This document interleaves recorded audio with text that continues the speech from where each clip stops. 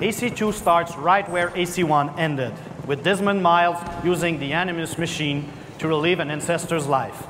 But this time, he will experience a different time period, the Italian Renaissance. Ezio, Leonardo says that the machine is ready. It's at the top of the tower.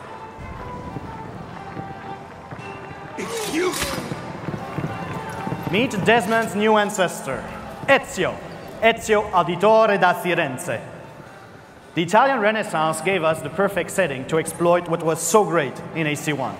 Believable crowds, dangerous times, and beautiful open cities. All that during a pivotal moment in history, the birth of the modern world. Ezio's story is about a young Florentine noble on a quest for vengeance. It's about someone who had to deal with a great loss. To help character progression, we've constructed our game around someone who isn't an assassin at first,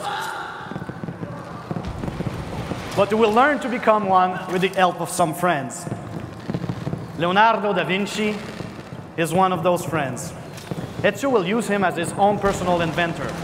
Leonardo will make him weapon upgrades, gadgets, and machine, like we have here, his famous flying machine.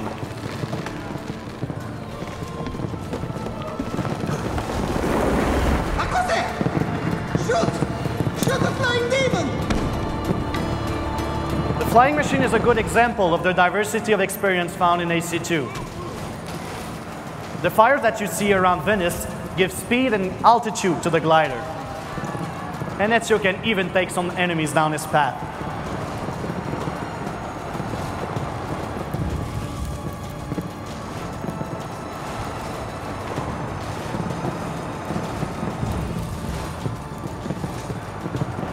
The target Ezio is after is hidden inside the Palazzo Ducale that you see right here. And the only way to get to him is from the sky.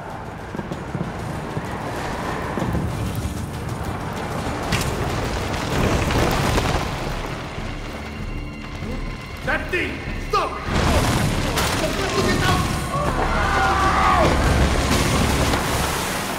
Il diavolo! Il diavolo è venuto a portarci via! Coward. The devil's not the one you need to fear. Tell him hello for me! I know you're here! Assassin! Show yourself! Or are you afraid?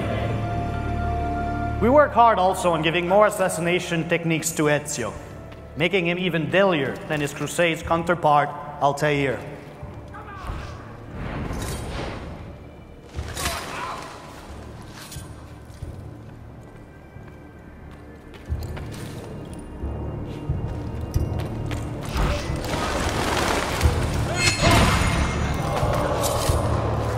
Good use of the double hidden blade here, Sebastien.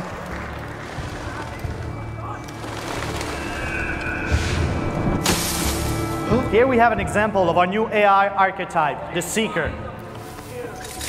Hiding spots are not so safe anymore. There he is! Portatemi la sua testa! We wanted Ezio to be an assassin before being a warrior, which is why he is so good with his bare hands.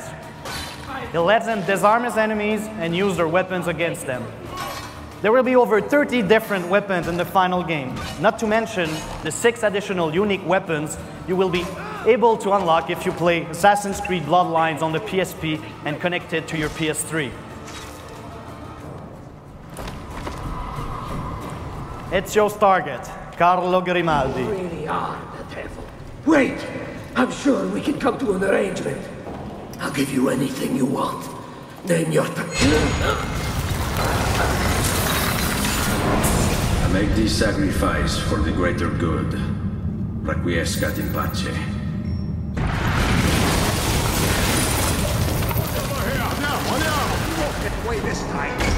So you're surrounded.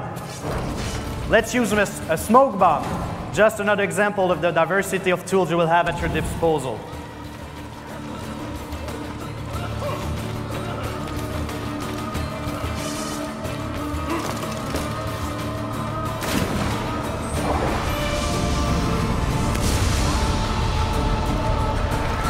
Thank you. Thank you.